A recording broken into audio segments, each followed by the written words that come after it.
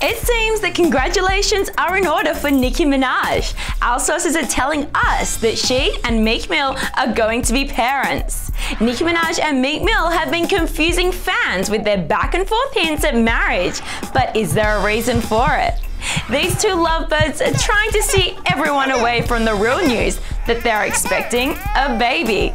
The pair will be performing at dozens of venues all over the country in the next few months, and Nicki's tour manager has specifically asked that there be no smoking of cigarettes or weed. Obviously you can't smoke near a pregnant woman, so is that a clear sign that she is carrying the next hip-hop baby? Do you think Nicki is pregnant?